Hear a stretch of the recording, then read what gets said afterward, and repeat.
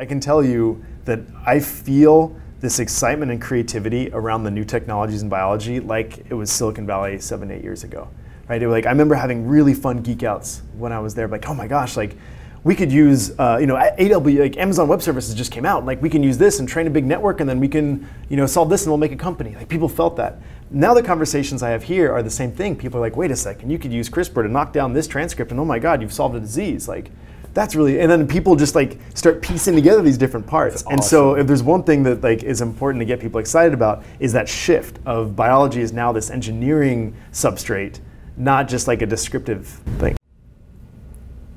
Boom, what's up everyone? Welcome to Simulation. I'm your host, Alan Sakian. We are still at MIT in Cambridge in Massachusetts. We are at the Brain and Cognitive Sciences building. We are going to be talking about developing technologies to capture the complexity of biology, the brain, and so much more. We have Daniel Goodwin joining us on the show. Hello. Dude, thrilled to be here. Thank you so much for coming on. I'm super excited. And huge shout out to Adam Marblestone and Alex K. Chen for making these introductions happen. Good people. Good people for sure. Daniel Goodwin is a PhD student at MIT Media Lab making technologies to explore the brain. Previously, he was an entrepreneur, co-founder of MileIQ, and entrepreneur in residence at IDEO. And you can find his website link, danielrgoodwin.com, as well as his LinkedIn profile in the bio. All right, Dan, let's start things off with our question that we love asking. We find ourselves as stewards of Earth. What is your current take on the state of humanity? Oh man, start on the small questions, huh? I have to answer that from 3 different perspectives. And so like, as we get through this conversation, it's gonna come up. Like there's different ways of viewing the same thing. So I'm gonna start with the perspective of the designer. And the designer starts with the empathy first for the individual. And what I say is like, that says like everyone's beautiful, everyone's got a story. And so the story of humanity right now from that perspective is that a lot of things are changing, people are concerned, but humanity is beautiful. I'm then going to contrast that with the perspective of somebody that in his career has bought hundreds of thousands of dollars of ads online. Whoa. And that gives me this perspective that's a little darker, where I think about the social media and I think about the persuasion machines, because I really think that's the right term for those things. Yeah. And when you think of it that way, the future of humanity is scary because we have these new technologies. And I've seen those things work. I was one of the first people to buy Facebook ads all the way back in 2010. And at the beginning then, we were amazed by how good they were. And there's a reason those things doubled in price every year, 2010, 2011, 2012, all the way to like 2016. So anyway, from the persuasions machine side, I think there's the technologies that are very scary. And the only way to really fight against that, I think, is to improve our education, improve our minds. And so that's why I love what you're doing. The third perspective is the scientist of what I do now. And the scientist of what I do now is I work with technologies to change biology. We're both exploring biology, but then as we go into it, we realize that as we find these new things, we can repurpose them, and we can use those to fight disease, to explore the brain deeper, to explore other organs, to start doing multi-scale maps. And so from that perspective, I'm extremely excited, because I think that what we're sitting on now is kind of very analogous to kind of where we were with electronics 40 years ago. Mm-hmm. What we're doing now with being able to recombine all these different biological tools to start building applications on top of that. Oh man, it's a very, very exciting time for humanity in terms of the technologies in biology that are going to come out. Yes. Yes. Well, those 3 perspectives, Very different. The designer, the persuasive technologist, and then the one that's actually building the technologies to better understand the body and give us the tools to increase our longevity, our like working memory, our intelligence, augment, eradicate disease, augment ourselves. Yeah, your radar, it's so funny because you'll end up explaining this, but thanks to a lot of mentors and other influencers, you've been able to align yourself with that higher purpose and meaning to pursue what you're doing now. And I'm excited to be able to get into that. Yeah, there's a really great quote that I heard recently, which is that the goal is to fall in love with a problem, not a technology. And so if you've got, and I love that, there's a bunch of different ways to slice it. There's a really good read, which is Man's Search for Meaning. And what he says all the time is he quotes, is it Nietzsche? Who says like that if you have a good why, you can survive any how. Anyhow, baby. And it's a great idea. And it's the same thing, like when you've got a battle flag that people can get behind, that's right. It's night and day. Yeah. And so, I mean, using biology to make humans better is one of the most inspiring things. Yes. But you also need to start diving into that even further, right? Yeah. I want to make the world a better place doesn't mean much, right? Yeah. I want to understand the brain to cure disease. that's there. And then if you can go even one step further, then you start getting into a tangible problem. Yes, and being technology agnostic as you tackle that problem is critical. And because there's always going to be new frontiers in technology pushed to be able to tackle that problem. You have to adapt, and And that's one of the things I'm really excited to chat with you too, because I've noticed that a lot of the biggest technologies that end up coming out started as a subproblem of a subproblem. And you look at Google, right? Google was structuring information in the Digital Library Initiative from NSF, right? That was a subproblem of a subproblem. And by the way, for any kids listening out there, do your linear algebra homework because PageRank is just an eigenvalue problem. Anyway. PageRank is a... PageRank is like actually a very simple linear algebra problem. It's a linear algebra problem. It's brilliant, but like the point is, anyway, that is getting hugely tangential. But the idea is being exposed to what the valuable subproblems are. Yeah. And so to think about these huge things that totally change our life, if you trace back their lineage, they start as a subproblem of a subproblem, turns out it was really big. CRISPR, you just talked to George Church, is the same idea in terms of like programmable nucleic acid editing, right? Who would have thought that was important? Well, biologists would have thought that is important, but the average person on the street 10 years ago that would have meant nothing to, right? Oh, like we already know things can cut DNA. That's not important. Oh, but if we can make it programmable, anybody can use it to cut anything. Next thing you know, you're solving monogenic diseases. You're giving kids solving forms of blindness. Solving forms of solving sickle cell anemia. Like there's these very interesting applications that are coming from what originally was a subproblem of a subproblem. And then all of a sudden it's the family members themselves that say that my child, my parent, my relative got their fix. Is now saying the phrase CRISPR, right?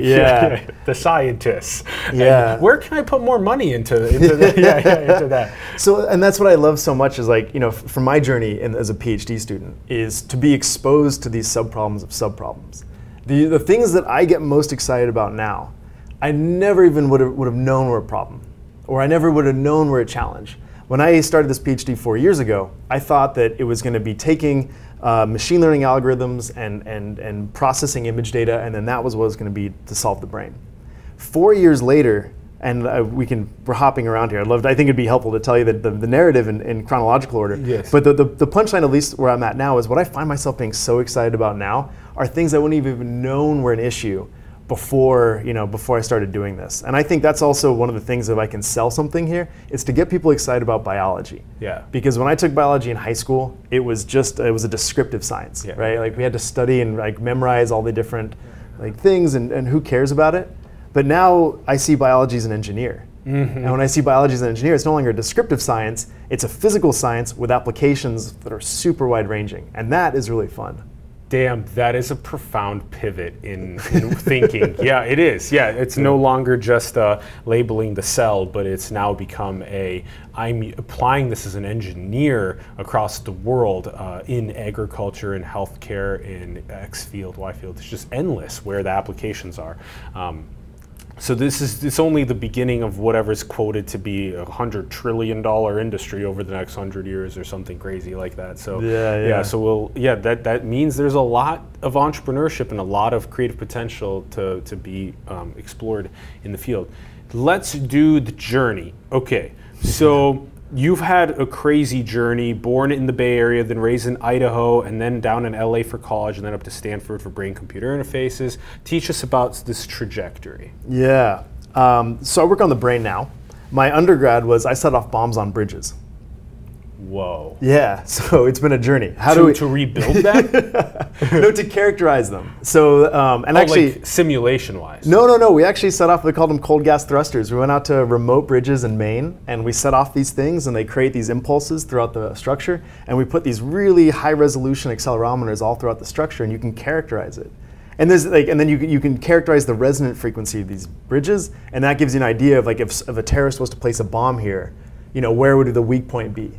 Anyway, so how did I go from that? Yeah, it was really fun. Professor Daron at Harvey Mudd College was my mentor, and he was phenomenal. Whoa. So how did I go from that to the brain? Well, the thing that all of that research was signal processing, right? So we got all these accelerometers on a bridge. We use those to create a model of the bridge. Well, in some ways, that's similar to the way I thought of the brain initially. Right? We take electrodes, we can put them in the brain, we can measure high-resolution electrical activity, and then we could decode that to move robots. And that was my dream. So I went to I shall say it's also when I started getting involved with entrepreneurial activities. So the end of college, started doing some web stuff. But really, my goal was to become a neuroscientist. So I enrolled at Stanford as a PhD student in electrical engineering. And I got talking to a person in a lab that was doing these brain-computer interfaces using the robots. And the mode there, and it still kind of is the way it works, is that you put these electrodes in an animal. And then you create a machine learning algorithm to learn what that activity is in order to articulate, like the degrees of freedom of a robotic arm. And then I remember I had this very clear moment where I was a first year grad student, super wide-eyed, and I met this guy in the hallway, or it was like the social, and he was working in this lab that I really, really wanted to work in. And I just said, "Blah, this is me, like I really want to work in this stuff." And he looks at me so sad, and he's just like, "I've spent 4 years training an algorithm on one animal, and the animal died, and it would take another 4 years to retrain the algorithm to do the robotic task it was doing." And I remember this because I remember feeling so shocked and so sad for him.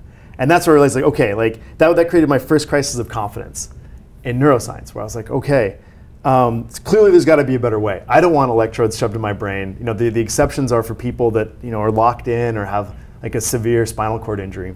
There was no way to translate the data you can't translate it. To another animal? No. Not now this was 10 years ago. And all those people that work in those fields are fantastic, and I'm sure they've solved it. But like the state of the art at that point was pretty much like one animal, one algorithm. Yeah, wow. So that's when I took a step back and I was like, okay, well, what really is the problem here? Like, is the problem electrodes in the brain, or is the problem the data processing? And also at this point, like I was a 20-something dude, right? Like I was in the middle of Silicon Valley, the mobile wave is taking off, and I realized that the data processing is the biggest challenge just across the board. So another fantastic mentor of mine. So I got to work with Fei Li, superstar and really nice person. And so I worked in her lab for a while, and we were doing natural scene recognition. Natural scene recognition being like, is this a photo of a classroom? Is this a photo of the woods? The funny thing about this is right before the AlexNet came out, or right before the phrase deep learning really just like hockey stick. So we were working on things before the deep learning craze. So in fact, like everything I worked on then was pretty much just wiped out by like Hinton's work and the neural networks work. But the amazing thing about that was to start doing image processing. And then that's when I realized that like this is when iPhones had been out for about 2 years. So the idea of like all this data coming out in the world and the need to process it was like this was like a really like a big inflection point. And I fell in love with the data processing side. So the first thing I did was I did fMRI analysis, thinking that would be an interesting way to study the brain. Just to say, this is so critical because it's something around 90% of all data is created in the last 2 years. And it just keeps happening with the IoT era and with all the brain mapping that we're doing and the biology mapping. It's just we need to be able to process this data in coherent ways that can be passed down to the Gen Z and past them. I regularly talk about terabyte data sets. Like I use terabyte data sets, and like I'm 33 years old, so I started life with the 3.5-inch floppy. So it's crazy to be thinking about a room built. Exactly. Yeah. Okay, fMRI. So anyway, I was doing the image and processing analysis, but what I realized is that the deeper I went in the image and like the data processing side, the further away I was getting from touching people. And the thing is, like, I think an important part about my background is my mom's a nurse, my dad's a professor. And I really liked, and I kind of have that perspective of like, I want to work on hard problems, but like, it's got to be rooted in people. Yes. And so I found myself drifting, like just chasing harder and harder problems, but then kind of getting lost on like what my battle flag was. And I got really lucky by enrolling in a class at the Stanford Design School.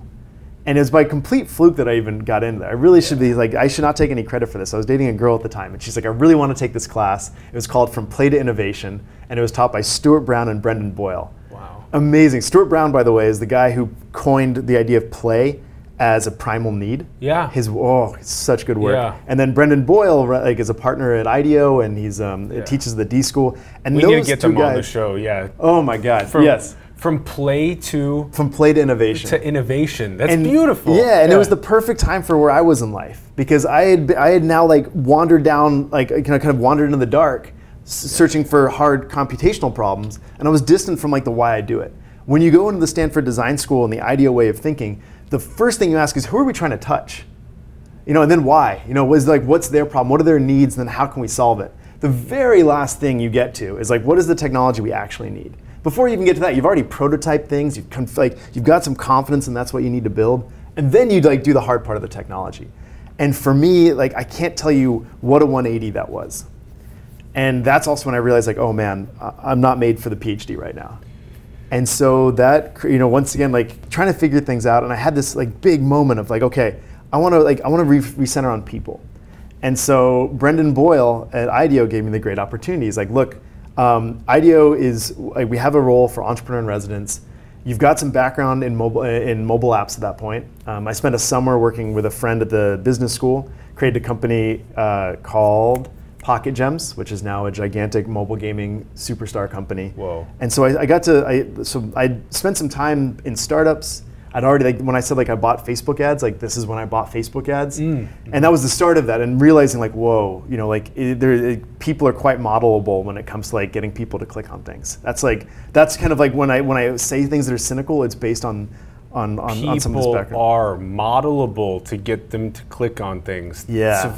So, statements like that, where are ethics, morals? I get it. I feel this, and like, but that's huge that you felt that, and then the fact that you've tapped in to feel and talk to people about it, versus just doing it without recalibrating and thinking, that's huge. So the conversation I had with IDEO was that they were interested in mobile apps. They were interested in trying to explore things outside, like the fee for service. It's like, how can we think, like, IDEO's got such a great background. I should describe who IDEO is, because I'm throwing around this buzzword, and for me it's been such an important part of who I am. But it is just, it's a name. Such a good design firm, such a good design firm. Fantastic place, been around for 30 or 40 years. The foundation, founded by 4 people who are all giants in their respective fields, and it's got the background of being involved with the early days of they invented the mouse, they invented the laptop. And what they preach or what they sell is a process of solving problems. Yes. Right. Like and that's kind of a really important thing. Like, you don't guarantee an outcome, you guarantee doing a process as well as you can. Yeah.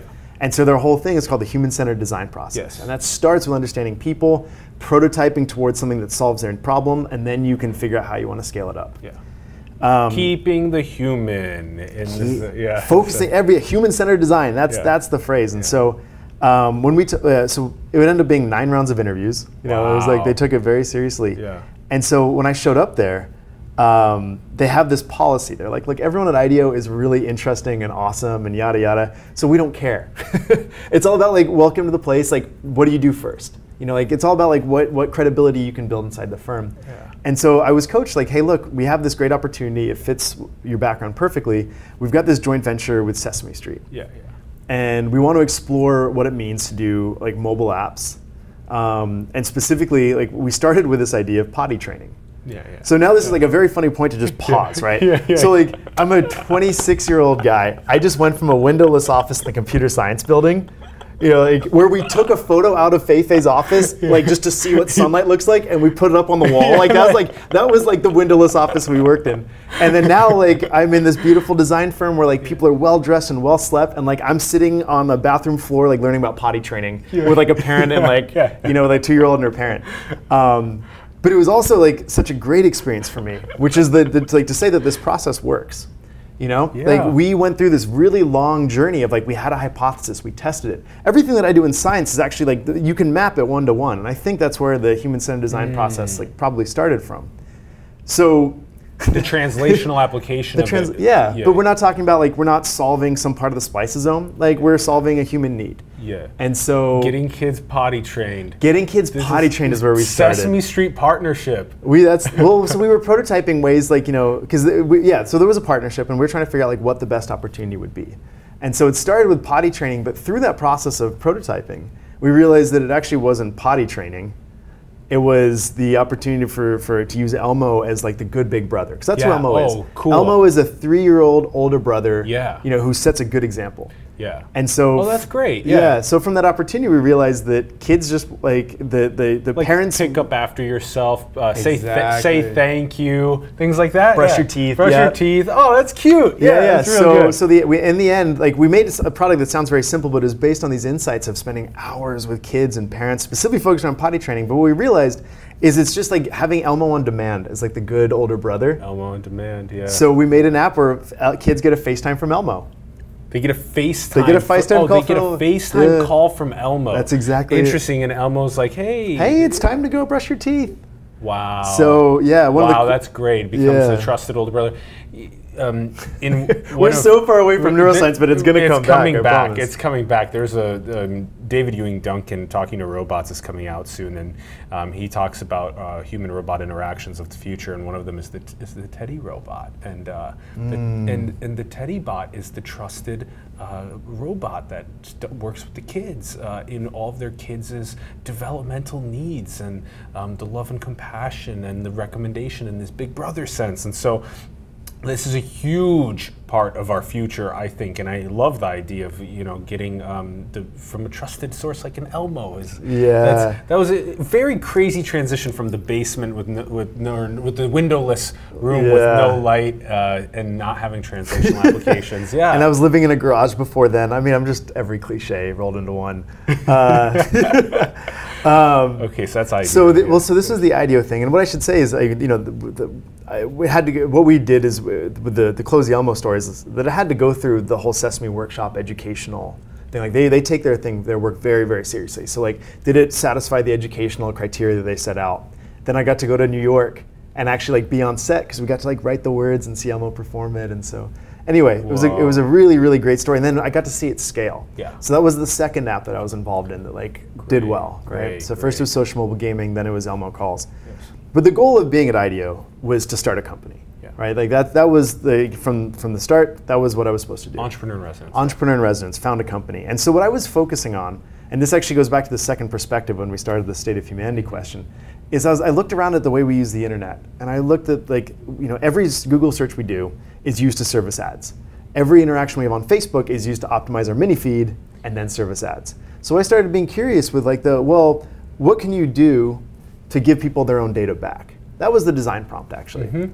Like how can you can you give some people their value back, right? I'm wearing a activity tracker watch and that. And so I guess there's a decently long story there, but I was prototyping with different ways of just like capturing phone. And you know what? The data you produce from your phone is this like data exhaust. It's just there, right? Yes. And so the question was, how can we give this back to people in a meaningful way? Yes. And so I started, like everybody does in 2012, building a photo sharing app. And the great thing about being in a good creative environment is people will tell you if it sucks. Yeah. Ed, who I'm doing my PhD with, he'll tell me if I'm doing bad work. Yeah. When I was at IDEO and I was doing this prototype, people told me, like, I don't get it. Why are you doing this? Yeah. And that's when I met... you have to be careful. Sometimes people can't necessarily also see the imagination. True. So it's kind of double-edged in a sense. But yeah, I agree. Though you need to be around people that'll tell you why it won't work and be very clear and stuff. And yeah, you can go back and forth. Yeah, that's a good point though. Yeah, I mean, so this is where a lot of people have different perspectives. Brendan Boyle has a great idea that people are their most creative when they're their most comfortable, and I like that idea. I would also push on it that I think for me, I do some of my best work when I'm under pressure. Likewise. And so I don't know if there's the right answer for each person, but I do know that when I'm really doing something that's hard, I don't want hugs, right? I want people to push me, and I want to be better. Yeah. So when I was showing this photo sharing app around, people were like, I don't get it. I was like, thank you, because that's the person I'd be trying to ship this thing to. And I talked to my mentor at the time, a guy named Dan, and Dan, 10 years older than me, same height, same build. I think of his brain if it was me after 10 cups of coffee and what we were talking about is the most interesting thing in the world, that's Dan's brain. He was he led a lot of the venture thinking at IDEO. And the way he could connect ideas and bring people together and see 10 years ahead, it was just everything you'd want from a mentor. And I showed him this. I'm like, hey, look, I did this thing. It tracks you everywhere you go. You can take photos with it and you can match. And he's like, yeah, I don't get it either. But he said, look, does this tell me how I'm moving? I was like, yeah. He's like, could you do this to tell me whether I'm driving or not? And I realized immediately, I was like, oh man, okay, I see what we're talking about here. This is when you work in the consulting business, you drive to different places. Every time you drive, you can expense it, 55 cents a mile. Yeah. And I thought, oh my gosh, that's a really good business. Yeah. So we will automatically track every mile you drive using the phone in your pocket. Yeah. Very, very simple business. Yes. Now, Dan has a great quote, which is, don't confuse a clear view for a short distance. So just because we had a very clear view, we're making a simple product. Like we just need to need to track mileage. But getting that thing out, so we left IDEO. We started the company, just him and I. Oh wow! And that's what we were working on. And it took us about a year and a bit and 5 iterations before we could ship it. And so I was the founding CTO. Dan was the founding CEO. Yeah. Dan has a phenomenal product sense. And so we had something ready, like, okay, we can put it in the app store. It's like, no, it's not good enough. Sure enough, we did some user testing. Yep, not good enough. Scrapped it all. Rebuilt the interface. Anyway, 5 times later, we ship it, and immediately it starts succeeding. Yeah. Because we had something like we had something based on a need. We'd done all the same IDEO user testing. Like we had the insight. Gosh, that's huge, to be patient until you iterate on it until it's beautiful enough to actually hockey stick up the user experience. Yeah. And they'll actually share it with other people and get people using it that way. Yeah. Yeah, and so I was living off street burritos in the Mission of San Francisco. Oh man, yeah, it was a tough time. And so that's actually when we got involved with StartX. So we went from a situation of being in many different, like in a big, vibrant environment at IDEO, to basically kind of working out of our apartments in the early days of the startup. And I think it's really important, and I love what you're doing with this, educating people. And part of a big important thing to say is I think of myself as a creative, right? And I've learned what it means to be on a creative journey. And a big part of the creative journey is being depressed and being bummed and feeling like crap. And working through that, I think, is just part of it. That's part of doing something that's hard. So when we first started this company and I wasn't leaving my apartment for 4 days at a time, just sitting in my underwear programming, I felt like crap. It was a really hard time for me personally.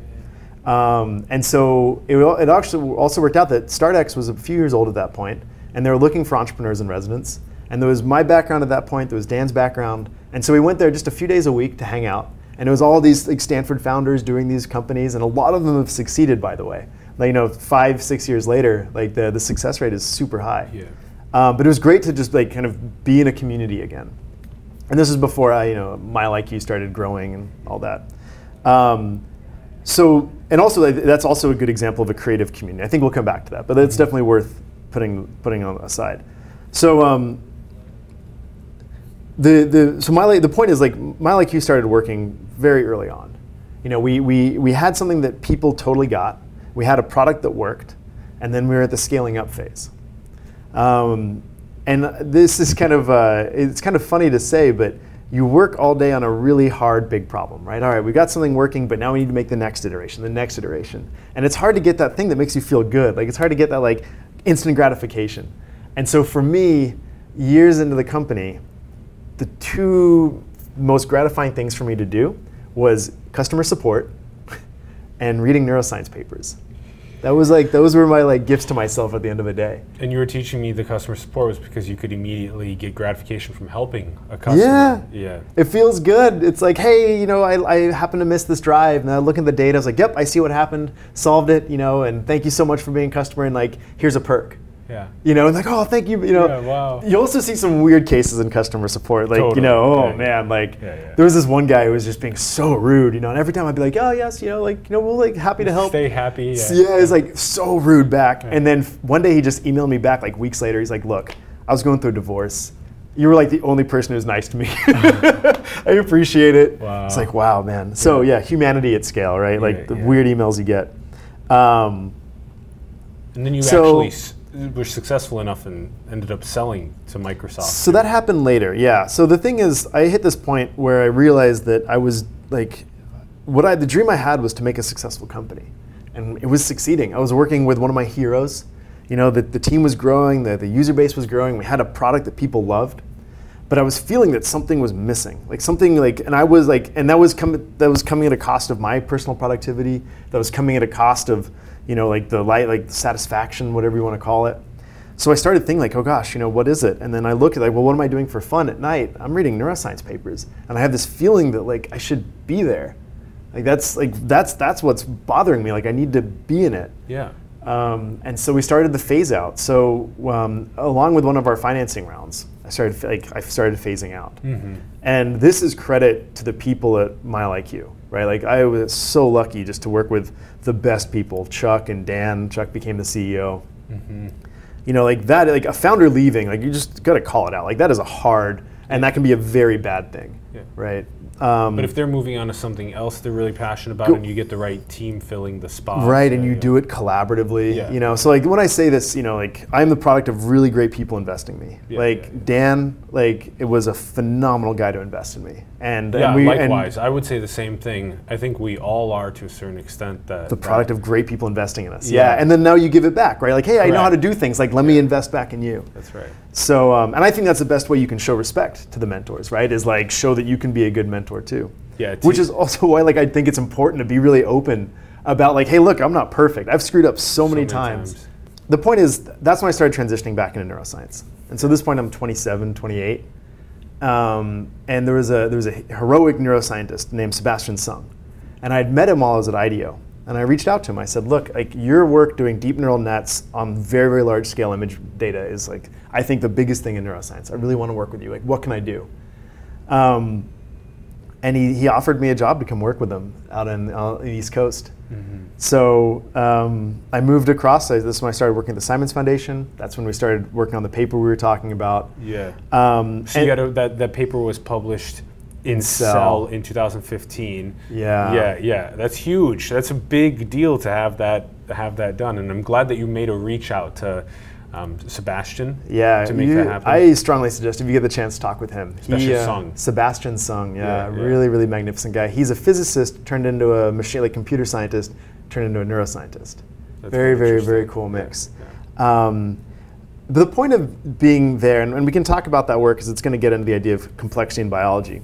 But part of me being there was also, like, this is working at the Simons Foundation, was me testing the hypothesis, like, look, I know how to program, I know how to do machine learning stuff, like, just give me the data. Like, I'm already a neuroscientist. I've read papers before.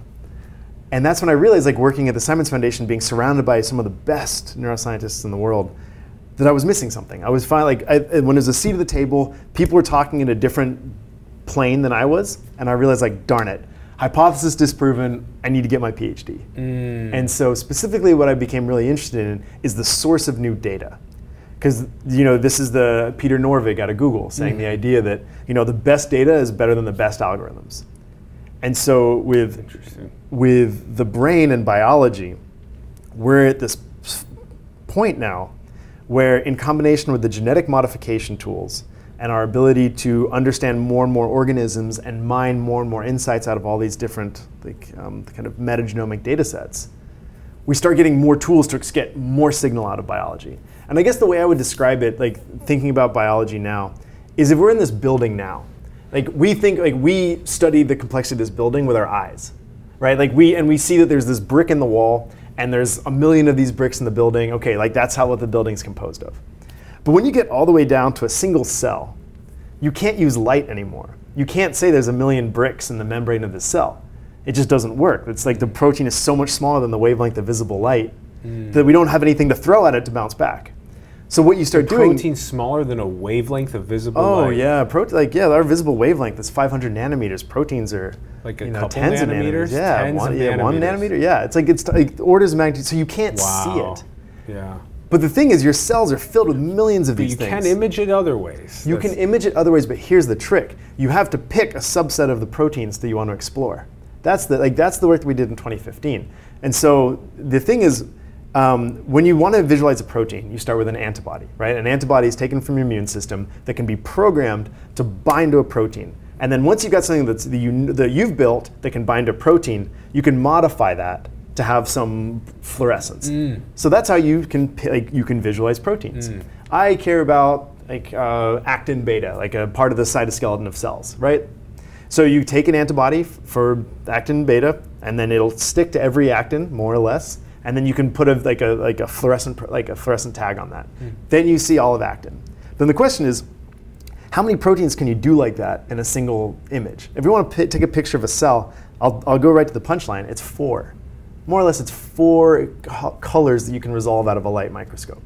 Why? That's it. Because it's part of the physics of like the way the light excites from these proteins. You can only pack so much into the visible wavelength of light. So if you get them too close Data. together, they start cross-bleeding into each other, and then you can't resolve them. Oh, you can't resolve them. Oh, So okay, really, okay. you're looking at only about 4 colors. Okay. And how does that This is work? the antibody method. This is though. the antibody method, yeah. So like, where we've been to biology, up to 2014, is like you pick your 4 colors. You pick your 4 bricks that your cell is built out of. Oh. And that's super powerful. Don't get me wrong, like we've made so many fantastic discoveries there. But if you want to really tell me like how a cell works from the ground up with 4 pieces out of a million, it's like, it's limiting. Totally. So How do we do it? Then? how do we do So, it? but this was the paper though that you were just describing. Thank the you for antibodies. yeah. So what we okay. showed in that paper, this was Sebastian Sung and Kwang-Hun Chung, who's actually in this building. Another interview candidate. Yeah, KC's amazing. Yeah, thinks really big. And so what KC had developed in his lab was the ability to do multiple rounds of this antibody stain. So now instead of doing 4 different antibody targets, 4 different proteins, you can now do 4 times, for each time you're at the microscope. So you do 2 imaging rounds, you can now see 8 proteins. Okay. I think in the paper we showed 20 or something like that. Okay. And that's really big because now you start seeing a lot more complexity in biology. Yes. Because 20 starts becoming a lot more discriminative than 4. Yes. Especially when you start talking about the brain. Like one of the biggest things that people argue about in neuroscience is the idea of cell typing. Like how many different types of neurons are there? Or glia as well. Glia, but even just neurons. Yeah. Like, even just neurons. Oh, just the neuron. Yeah, people say there's more types of neurons than any other cell type in the body. Well, So- what are the other? What are neurons broken down into? What are their subset cells? Yeah, types? well, it depends where in the brain. It depends whether it's an interesting. excitatory neuron or an inhibitory neuron. Oh, interesting. Yeah. Okay. Yeah, and then Okay. it's a deep world. And then like you have these 2 warring factions. You've got the lumpers that just want to like put them all together. Oh. And then you got the splitters who are like, actually no, like excitatory's one, inhibitory's one. but then like and then subunits of that. occipital's one, and Yeah. cortex is one, and amygdala's one. Is that like they actually think that the cells in the amygdala are different than the cells in the cortex? That's what. Yeah. Well, then yes. And so people are able to do Interesting. that from 2 different molecular techniques. Well, because one's been evolving also much longer. Limbic structures have evolved longer. yeah. So we're talking about like different regions of the brain. Yeah. And like the the cerebellum has these beautiful, like if you look at Purkinje neurons, they're just these big, beefy, like planar neurons with all these big, beautiful spines. But yeah, so the point is, like, we get it's very hard to like. That's something you have to show, not tell, right? Like there's a lot of different cell types. We'll have some nice embeds here as well, but yeah, you're because there's been some gorgeous the fiber that you can see the neural architecture, the mapping that, and being able to show that at least for now. And that. We'll have some embeds here to see. And then furthermore, as you're saying, all the way down from where we go up from the spinal column all the way up to the very tippy-toppy neocortex is all potentially different neurons. Yes. And then you start getting like the different parts of each neuron. Like then you have like the subcompartmentalization of that. And so the thing is, like, yes, there's 2 different molecular techniques that people have been doing so far to characterize different cell types. And I'm not trying to avoid going too deep in the cell type world, but it is a good example of where we are with biological tools. So one thing is you can look at them. And when you look at them, generally you do different antibody stains, right? Hey, you know what? If it's an inhibitory neuron, it's probably expressing GABA. So like, let's do an antibody against GABA, right? Or like, or if it's inhibitory, it's probably got V-glutes, like vesicles for glutamate. Like it's gonna be, we're gonna do that. And sure enough, like if you antibody stain the 2, you'll never see those 2 cross-talking, right? So that's one type of cell type. But then there's the other side where we've made so much progress, thanks to some of the people you've interviewed, with sequencing. Right? So now sequencing is very interesting because now we're starting getting into a type of data that we can understand. We're getting into digital data. Is inhibitory and excitatory neurons have different sequences too? Well, they have different expression patterns. Expression patterns. So so this is fun because like I got to keep in mind that like I'm 4 years deep as a biologist. Right? And I'm a child. And a lot of other people are also somewhat children. Some are really intelligent, so we have a big audience. Look, when I first started this PhD, I didn't even know how to use a pipette. Yeah, for sure. So, and I think it's also worth pointing out like the creative journey that when I first started, I was like, look, I'm a good computer programmer. Like I know how to do design. Like I'll figure it out. It's just slightly different. You came to the right place with your background though of computer science. The media lab. The media lab. But there's an important part of I think my personal journey, which is fun to say, is like when I went straight into experiments. I'm like whatever. Like I'm smart. I'll figure it out. I did really bad work for months. And I did work that was so bad, I was in the bad track of I knew what I was doing was bad, like low quality, but I didn't know how to make it better. And the result of that was I was getting heart palpitations. Like I was missing heartbeats. Wow. Just like I was pipetting, I'm like, I don't know why I can't do better work. Wow. And then that's when, once again, like come back to mentorship, right? Yeah. I got really lucky and I worked under a phenomenal postdoc named Shahar. And when I started working on this project, he started giving me the structure of thinking about biology and thinking about these challenges. Yes. And so together, we've been working on this great project that's several years in the making in collaboration with George Church's lab and Adam, who connected us, and Ed's group. Wow. And what we're trying to do is we're trying to actually see the sequences in space. The sequences? See the sequences in space. In space? In space. Wait, space between nucleotides or space? Space means a lot, yeah. Yeah? No, space here? So where? What space? Space inside the original tissue. So okay. So okay, in the tissue. Yeah, and so this is fun because like I'm like talking to myself 4 years ago, like when we had this conversation. It's like, what is this stuff? Yeah. You got the structure from a mentor of how to see biology, Shahar. Shahar, yeah. Yeah, this is so critical. Is that when we get the mentor's multi-year-long journey perspective that can augment ours, so we don't need to go through the same treacherous process of figuring it out, but we can get kind of a cheat code in a sense. Can help a lot. Yeah. There's nuance there too. But there's so much nuance because there's this time where it's best to be a student, right? Like there's times where it's just like tie on the white belt, be like, I trust everything you tell me and I'm gonna do it because like you're gonna teach me how to be better.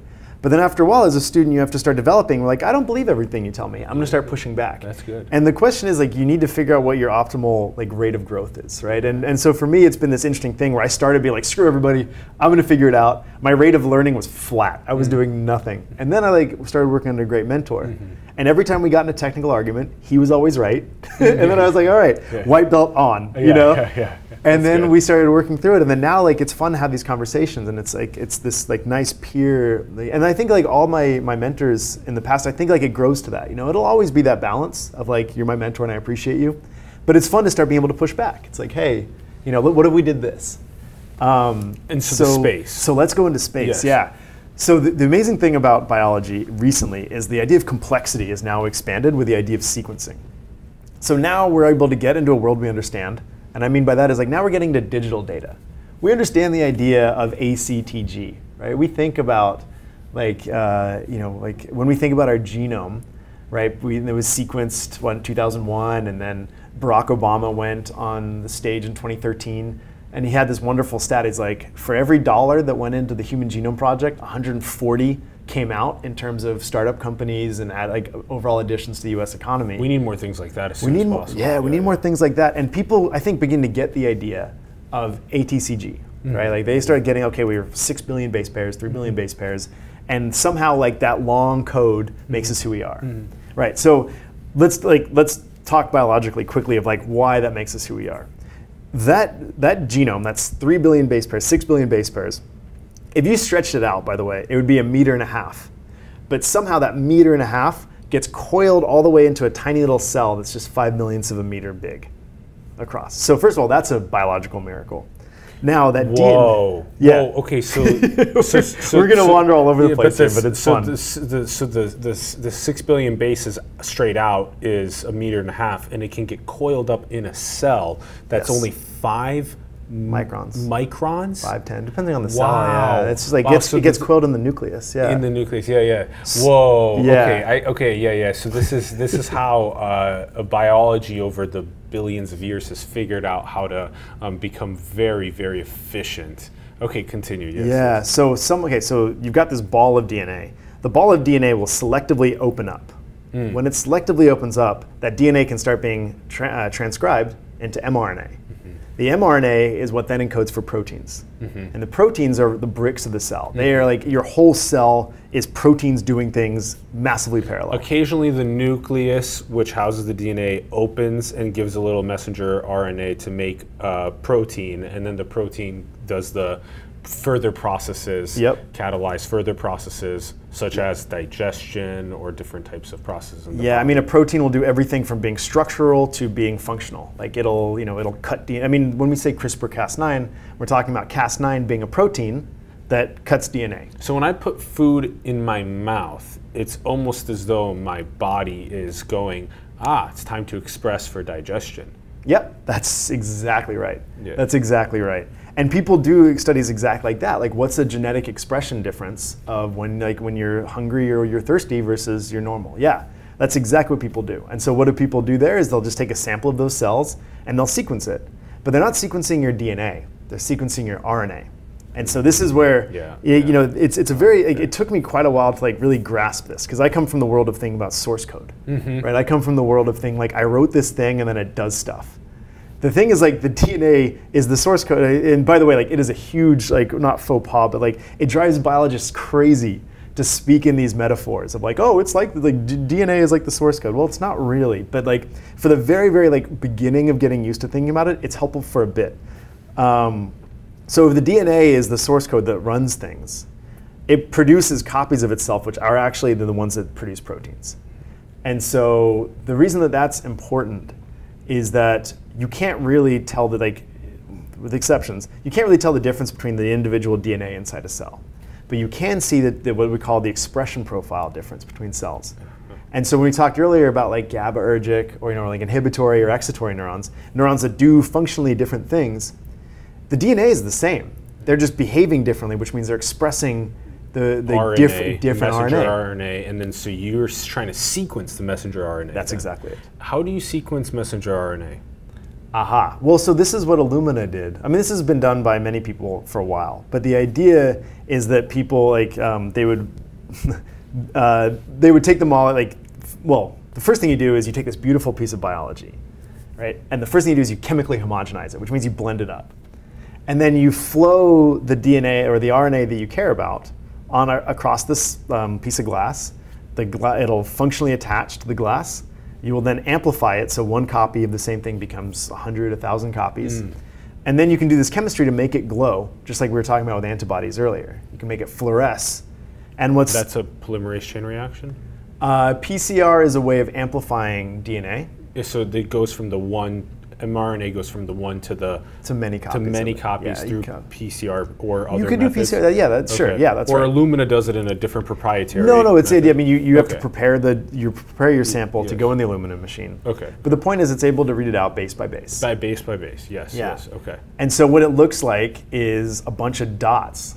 It's just a piece of glass that has like a bunch of little dots, like, and then you take another image of it, you do some chemistry, and then like that one dot is now fluorescing a different color. It's now fluorescing a different color. And then after you do enough rounds of that, you can now actually piece together what that was. Like, hey, you know, like green, green, green, purple, green, green, red, red. You know what? That's the actin beta again. We found this transcript. Okay. And so what we can do is we can create these molecular profiles of cells. So like now, like keep in mind, like our goal is to understand the brain. We're now like far down. We're talking about cell typing. You're creating molecular profiles of cells to better understand the big picture of the brain. Exactly. And so, what have you been learning with the molecular profiles of cells? Well, so what have I been learning personally is that because that's the direction of the. That's what PhD, that's where I'm getting into. Is like, so we're not talking about two different things. We're talking about the complexity in sequence space. And then earlier we were talking about like viewing things in physical space. Yeah. And so the goal that I've found to be really worthwhile is to be able to combine the two. Yeah. So why have we been limited for 4 colors, 4 dimensions of biology when there's so many more? And so what we're doing in the lab is we're combining these ideas. We're capturing the physical information and we're capturing the nucleic acid information together, and then we're reading them out. So what does that mean? That means we're able to see a single RNA, we're able to see like hundreds of RNA of different types inside the space of a single neuron, and then we can start learning from that. And we see really weird things. This is like one of the other things that's really interesting is that biology, from my perspective, is on one hand is filled with these incredible experimentalists who go into these very hard problems with very little tools. Like, you can see so little out of biology at first that you have to know exactly how to slice the question, right? So when Phil Sharp discovered the intron here at MIT and won the Nobel Prize for that, it blew people's mind to be like this guy saying, hey, wait, you know what? These mRNAs that people are producing actually have junk DNA that nobody, like, that just gets cut out and is useless. And the whole field was like, that's the dumbest thing I've ever heard. Why would biology develop this thing to produce junk that gets cut out? And then he fought it, he proved it, it was in the 80s, with very what we look now is like very primitive tools, and then he won the Nobel Prize for that. So my goal is to take biology to make it accessible for dummies like me. And me, yeah. Who maybe I can't design these brilliant experiments to be able to get these insights with very limiting tools. Maybe if we just made the ability to see this complexity in the sample itself, then we might start getting there. So democratizing the way that we both view and begin to probe at an abstract level but you got to know the micro level then. So you have to understand the micro level and then be able to run these hypotheses at a more macro level to enable more of the creative potential, but that people don't get some of the micro stuff. Yeah, and the scale, I think what you're touching on is a really important point, is the scalability of a tool. Like if there's a really great idea, which is that if one person can do it, it's an art. If a few people can do it, it's a science. And then if a lot of people can do it, it's a technology. Well, that's a good way to put it, yeah. Right, so I've done art.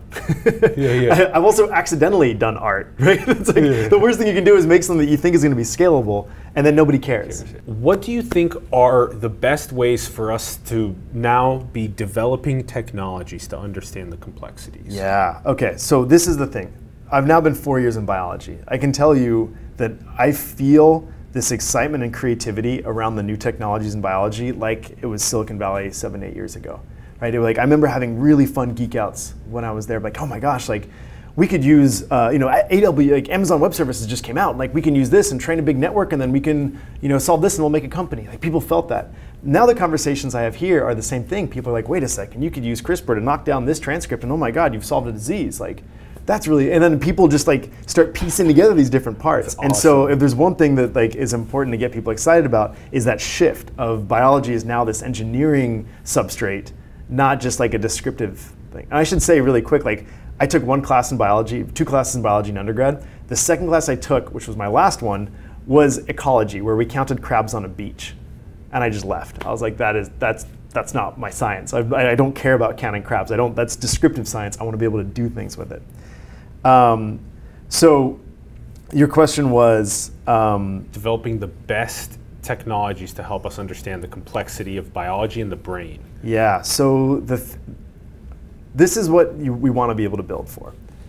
I want to be able to pull a sample out of a meteor, and I want to say, I've only got one of these. Let's fully describe it. And right now we can't do that. We could say, okay, we want to this is a alien brain, and we can put it in an electron microscope, and we can throw electrons at it rather than photons, and electrons can resolve smaller things, and we can eventually piece together all the little connections in this brain. That's one thing we can do, but then the sample's dead. When you do that, you lose the nucleic acids, you lose the proteins. Or we can do what people have been doing, which is these antibody stains, right? And we can do 30 proteins, right? If this is a really one-of-a-kind meteor brain, maybe we could see 30 proteins. Or we can grind it up and then we can sequence it. What we want to be able to do, my goal is to be able to do an hour, this is shared with people in my lab and a lot of people in this field, is we want to be able to do all of those in one sample. Yeah. And so to do that, you need this highly multiplexed RNA readout.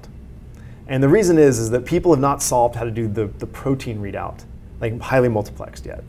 So we can't do that, but we can read out nucleic acids. So how do we do the complex protein? Those are some very good people working on that. That is so protein sequencing is a huge open challenge. Interesting. That is very much a holy grail. That's very hard to do. Yeah. But also, the thing is, from my perspective, I've done hard things that people didn't care about. I think people will care about RNA sequencing in context of the original tissue. And if we can do it in a scalable way, then I think that's what I'm laser focused on right now. Interesting. Okay, RNA sequencing in the actual tissue, in the space. In the space, yeah. So how do we preserve space? Well, what we do in our lab is we can anchor everything in a gel. So this is one of the things. Is this the hydrogel? This is the swellable hydrogels. The swellable hydrogels. Yeah, expansion microscopy. Expansion microscopy. Yeah. It's the stuff that's in diapers. Yes, that's right. That's exactly right. You've done your research. Yeah. Yeah, and so first of all, like to admire that original work, because that had just come out when I joined the lab, and also like kind of when we say like subproblem of a subproblem, I didn't get it. I was like, why? Like I don't care. Like I want to solve the brain. Why are you making things like gels that expand? Well, it turns out that one of the problems is the limitations of light, but also like having a scaffold to explore biology with. Like in this case, it is a physical scaffold. It anchors all the molecules you care about. You can pull them apart, and then you can do whatever you want with them. And turns out like that idea, which is like kind of esoteric to the outside world, is both super scalable because it's diaper polymer and it costs nothing to do, but then also like you can do additional chemistries on that intact sample. So whereas like people have formerly if you wanted to read out lots of different RNA, you have to flow them across the glass cell.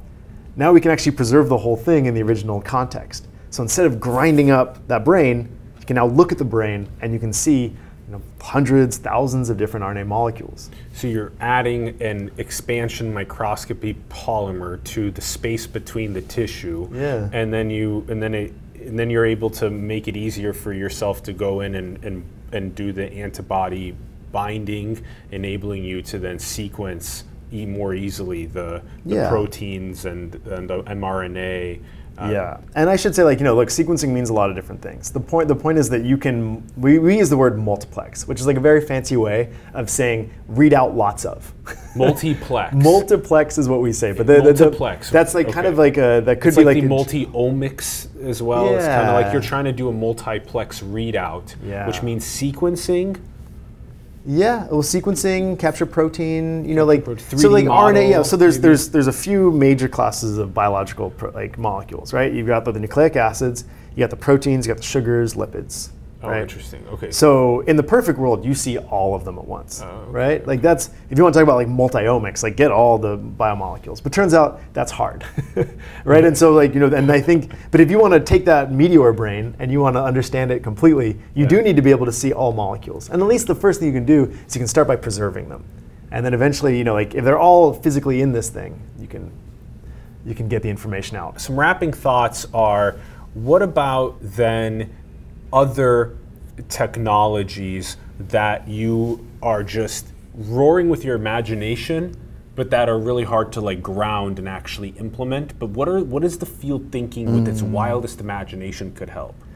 Well, I think about two things on that. I think first of all, like a big part of my background is design, like scalable consumer products, right? And then deep science. I guess whatever you call this, like doing a PhD in neurobiology, tool building for neurobiology. The thing is, the way science is done and communicated has a lot of room for growth. And specifically the funding side of it is very interesting. And so the one thing I have a particular interest in as well is like, how can we start rethinking, how can we start redesigning the structure of scientific funding? And that's like, so this is like, same thing, like I'm answering this in the context of like, if you could design any technology. Totally. I'm framing this as like, if I could design any system. That's a great point. I would like really want to explore this. And I think there's interesting ideas and there's really like good opportunities, but that's one thing I think about. Yeah. Shout out to the brain-mind ecosystem. Brain-mind.org. I mean, they're really rethinking financing for the brain. They're doing a great job, ecosystems of neuroscientists, philanthropists, all that type of stuff. So, yeah. Okay, interesting. So that's the first one. What's the second thought? Yeah. So the other thing I would think about is, okay, this is going to sound jargony, so we're going to unpack it, is non-monolithic artificial intelligence. Yes, teach us. Okay. So I'm now at the point where, like, when people talk AI, blah blah blah, like for me the discussion's over. Like, it may not be exactly what we imagined from the movies, but it's gonna hit. It's gonna hit. That's my philosophy. Yeah, totally. I think it already happens. Like this is like, and we see it everywhere. We see it in the successive ads. Like that's kind of why I come back to that. Like there's a lot of money being poured in that. Those ads work for a reason because those things are perfectly targeted. Yeah. How are they perfectly targeted? They perfectly understand you. Yeah, correct. There's a reason that Facebook spent $19 billion targeting WhatsApp, to buy WhatsApp. Do you know why? It's like, because you now have this enormous corpus of conversations, real human conversations. Yeah. A couple gigantic papers have come out in the past 3 years that, like, to me, like, I left the lecture being like, oh my God, like, this is why Facebook bought WhatsApp. One is something called, once again, jargony. Deep Learning on Non-Euclidean Data by Bronstein and Jan LeCun. And the non-Euclidean meaning? Graph structures. Graph structures. Yes. So what we do when we process image data is we learn these filters, and these filters are just a bunch of linear operations done on what you call Euclidean data. Euclidean just means there's some distance function. So like the difference between these two pixels. Euclidean, when you talk about graphs, that didn't really, there's not really that distance function metric. These people solved it. Jan LeCun runs Facebook AI research, right? So the thing is, you know what else goes like a graph? Our conversation. Like every back and forth you and I have, it can go in 3 or 4 different directions. You and I are just choosing different paths throughout this graph. The tree of possibility. So when I think about these AI things and what they're scary about, I'll talk about the other deep learning paper that blew my mind. But when I think about the AI and the things that are going to come from it, it's going to happen. And it's going to at least happen in a resolution that's a lot of people aren't going to be able to tell the difference. So if you know what's going to happen, how do you react to it? You react to it one way, realizing that very few people are going to be able to replicate it. Great example, Amazon Go Store. I don't know if you've ever been there in Seattle. Yeah. Nobody else but Amazon has that image processing capability right now. There are a couple others that do now. We have a standard cognition office that's right in our office in San Francisco where our recording studio is, and they're doing it at a pretty close level right now. And, that's good. And there's apparently some competitors as well, not only in the United States and even in San Francisco and stuff, but also in China as well. So, but anyway, yes, continue. So the idea of the non-monolithic AI is you need to start finding ways that you don't need to have a warehouse full of computers to replicate that same performance. Interesting. So you're talking about replicating performance with non-warehouse full of the data. So in this case, the monolith is the Amazon Web Services Cloud, the Google Cloud, the Facebook, will process every conversation. Non-monolithic, what does that mean? Well, it means lower power. Lower power, Right? It means something that you don't need these, a lot of this AI stuff that's been done in many ways, and I think I'm saying this out of respect, it's brute force.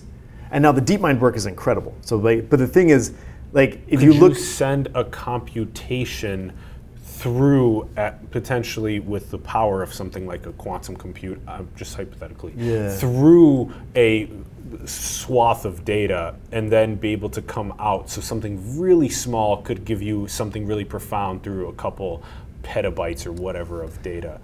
A couple petabytes. I think so humans are amazing because we can learn from pretty much no data. Right? Oh yeah. Well, don't we get a lot of data though? We get a lot of data in, but the thing is, you get bit by one alligator, you're going to stay away from alligators the rest of your life. On the current state of the art neural networks, they need to get bitten by a lot of alligators. Oh, that's an interesting one. Sure. So, and you look at this, our brain puts out requires the same amount of power as the lamp in your refrigerator. It's just a few watts. Whereas the power that it took to beat Lee Sedol in AlphaGo, right, was I don't know, thousands, multiple orders of magnitude. So if you scale this up, you think that very few people can replicate a Google, Facebook. So to me, one of the most motivating things also about really understanding the brain is to start thinking about how more people could have access to that kind of computational power. Because this is the punchline. I think it's going to happen. Yeah. The question is is it going to be in the hands of a few, or is it going to be in the hands of anyone who can get their hands on it? We agree. We've had lots of conversations about the substrate monopolies and the way to potentially put it in the hands of the many and democratize it for maximal creative computational purposes. This is a whole nother conversation. when we do the Bay Area visit next time to the recording studio or next time in Cambridge, Dan, we're going to have you back on. We got to keep unpacking this. Also, just as an interlocutor, just a little thought for you is that this has been one of my favorite conversations. Trying to put the recency bias aside, just because I love your energy, I love the way your cadence, I love the way that you make really profound connections across fields and you make it relatable. Your analogies and metaphors and stories are what really helps people get it easier. So huge shout out to you. This has been such a pleasure. Thank you for coming on to the likewise, show. Brother. Yes. Thank you. Quickly, do you think we're in a simulation? No. Okay, and then what do you think is the most beautiful thing in the world? My wife. All right. This has been so fun, and we'll get to unpack those answers on the next time we do the show. Huge thank you, everyone, for tuning in. We greatly appreciate it. We'd love to hear your thoughts in the comments below on the episode. Let us know what you think about developing the technologies to capture the complexity of biology in the brain. Share it with your friends, your families, your coworkers, online and social media. Get talking about it. Get inspiring and engaging more people to build the future. Check out Dan's links below. Also check out Simulation's links below. Support the artists and entrepreneurs and organizations across the world that you believe in. And go and build the future, everyone. Manifest your dreams into the world. Thank you so much for tuning in, and we will see you soon. Peace. Brother, that was fire. I love it. Good hustle. Good hustle.